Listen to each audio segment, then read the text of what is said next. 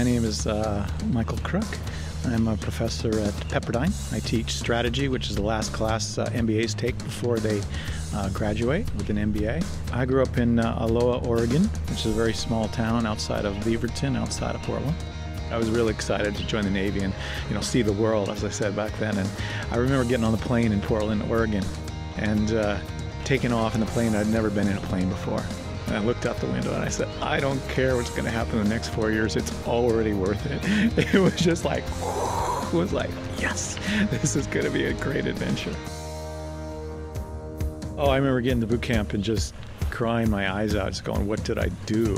Why did I do this? How could I even consider doing this? And I saw the movie for the SEAL teams and Bud's training. I said, yeah, I think that looks great. And I didn't have anything guaranteed, so I said, I'll take the test. And I took the physical test and passed it and got orders to Bud's. I was just, like, whoa, there I was. And my class 89, I think we had close to 120, 130 other recruits. And they were all bigger and stronger and smarter than me, and I didn't think I had really much of a chance to make it through.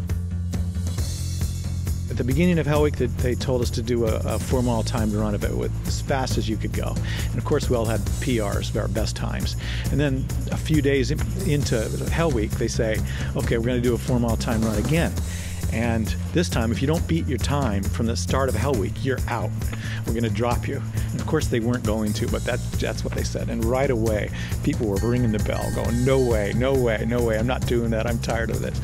And I didn't beat my time, but I came close to it. And after reflecting on it, I just realized the power of the brain, just what we could do if we mentally told ourselves we could do it. I've always felt like I had a secret sauce above people that hadn't gone through it. Bud's training was really the turning point in my life. I had very little direction in my life up until that point.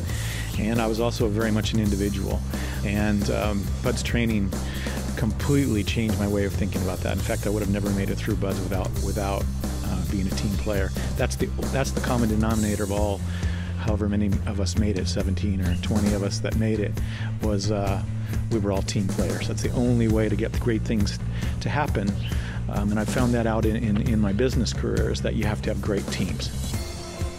So I spent 4 years in the teams, and I got out and started going to college, and we're just loving it. I mean, just all of a sudden, I never had liked school before.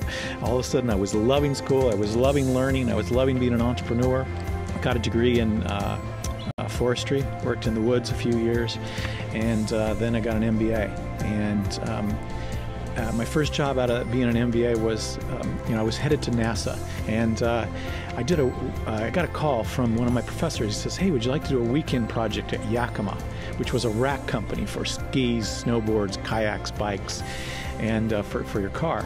And I said, sure. And I went there on the weekend, and they're all there. The people there are hanging out there in shorts. They're like, it's my tribe. I find my tribe. All these snowboarders and kayakers, and they're hanging out, just loving what they're doing. And I just said, whoa, this is what I've got to do. And that's how I got into the outdoor industry. So I was in the outdoor industry, which is, I was a kayaker and a cyclist and a runner. I loved that stuff. So I found what I was really passionate about. And I kind of was looking around, and what was instilled to me in the teams is, okay, where do I want to be? What's my goal? What's my mission? Where am I going? And I thought, wow, outdoor industry, 2 best companies, REI and Patagonia. I said, well, I'm going to be CEO of one of those companies. And that was probably 1988. And I became CEO of Patagonia in 1999. You learn in the teams how to think about things, how to think strategically, and then down to the execution and how to get it done. When you come out of the teams, people want to be around you. They want to be around that positive energy, that can-do attitude. And being such a team player, people wanted to work with you because you were a team player. You weren't trying to be an individual. I think that so many of the lessons in the teams are so applicable to the business world. I went from Yakima to Moonstone, where I took over a much larger role, to my first kind of general manager, president role was at Kelty, the backpack company.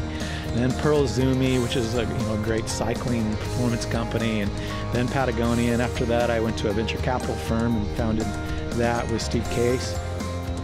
And after I finished with venture capital, I started teaching and consulting. So all of the lessons I learned in the team have helped me all along the way.